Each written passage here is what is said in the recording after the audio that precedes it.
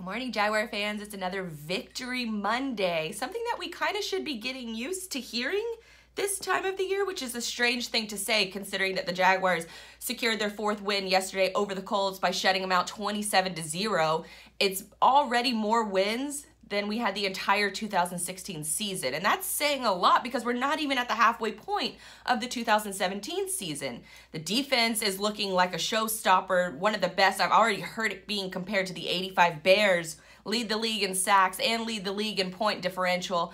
And it got me to wondering if Jaguar fans owe Dave Caldwell an apology, including myself. Now, I was one of those people that in the offseason, I heavily criticized retaining Dave Caldwell. I thought he should have been kicked out the door with Gus Bradley, worst NFL head coach of all time. And I thought this franchise needed to have sort of a clean slate with Tom Coughlin coming in the offseason and taking over that, sort of executive of football operations move.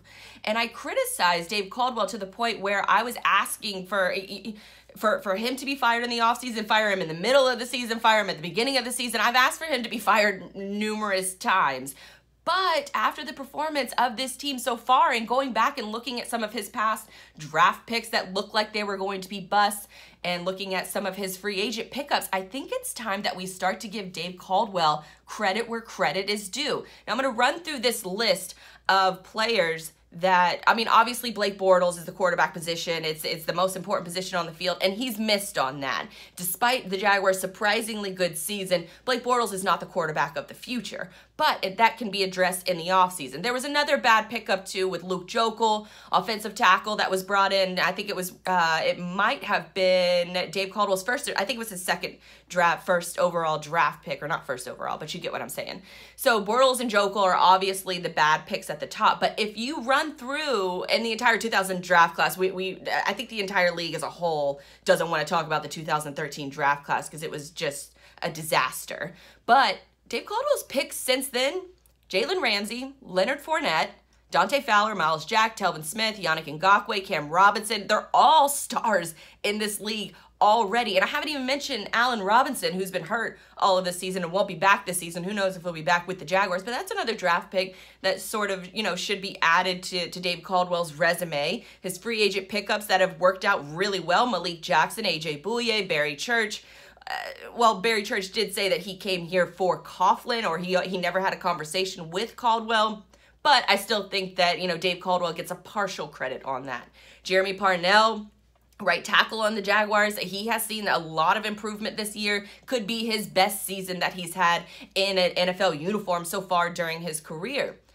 Now, looking at all of those picks, how they're panning out, it looks like, this is a showstopper of a defense, the number one defense in the league. And I'm starting to think that maybe Jaguar fans were way too harsh on Dave Caldwell, because if you look back at the beginning of how this sort of franchise was reshaped after the Weavers sold the team to Khan, you had Shad Khan, a brand new rookie owner. You had Dave Caldwell, brand new rookie GM. You had Gus Bradley, brand new rookie coach. And then you had Blake Bortles, a brand new rookie quarterback. So when you have that much newness to a franchise, I think that there's a lot to be said that you lacked experience, and it showed, and it permeated throughout the organization, and it permeated to the play on the field. And so getting rid of Gus Bradley was a big step in the right direction. But now that Dave Caldwell has had a few years under his belt to sort of get used to his new job duties, now that Tom Coughlin has taken over more of a role, it's allowed Dave Caldwell to really focus on his true art, and that is the scouting position. I pulled this from the Jaguars website, and it said that previously with the Carolina Panthers and the Indianapolis Colts, Caldwell has been with teams that went to the playoffs in 13 of his 17 seasons in Carolina, Indianapolis, and Atlanta. So he's basically been a part of the playoffs, or it had a hand in getting his teams to the playoffs every single year before he joined the Jaguars. But now that he's with the Jaguars, and obviously we know the history of this franchise over the past few years, but this season has really been a chance. I think that you've seen what has happened now that you have a true leader at the head coaching position. You have true leadership at the top of the football operations, and it allows Dave Caldwell to focus on his true strength. And it really is amazing whenever you see a coach that is fitting his players to their strengths in the scheme wise of how this team is playing week in and week out. There's still a lot of questions on the offensive side of the ball. Leonard Fournette is obviously the heart and soul of the offense, and it runs through them literally and figuratively.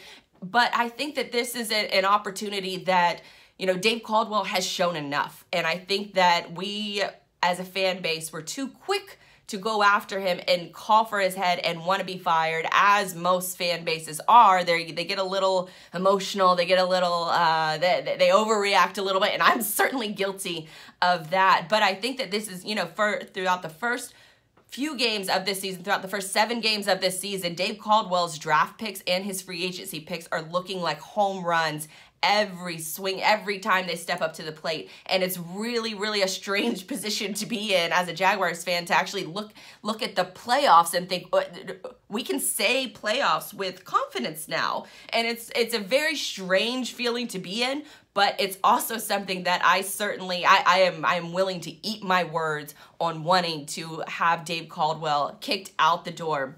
And I know that, yes, he's still missed on the most important position on the field, and that's the quarterback position. But I think that Jaguar fans now owe Dave Caldwell an apology, and I think that he should get a chance at addressing that position in this next offseason by either throwing a stack at Kirk Cousins, who is my ideal choice, and then going back and still drafting a quarterback in the 1st or 2nd round of this next year's draft. But I still think that Dave Caldwell should get a chance and get an opportunity on securing that quarterback position, because if you look back at his history, he had a chance and he scouted out Matt Ryan, and he's turned it. He was the MVP quarterback last year. He didn't play so well against the Patriots yesterday, but that's neither here nor there. Dave Caldwell has sort of proved this entire season, or this is his sort of redemption season, and I think that it's time that we as fans sort of give credit where credit is due and allow Dave Caldwell a pass, because his picks are really, really shining this year. So thank you guys for watching.